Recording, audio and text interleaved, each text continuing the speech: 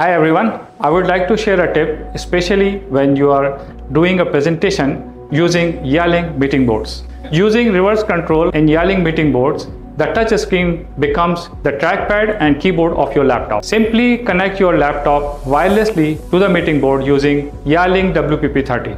Let me show you how. So now my laptop is connected with wireless WPP30 dongle, and this presentation that I am playing on my laptop is straight projected on my meeting board, as you can see here.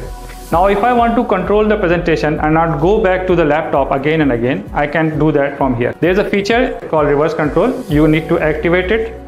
Now it is activated. Now if you can see that I will be able to change the slides. See, I'm changing the slide with the swipe of my hand.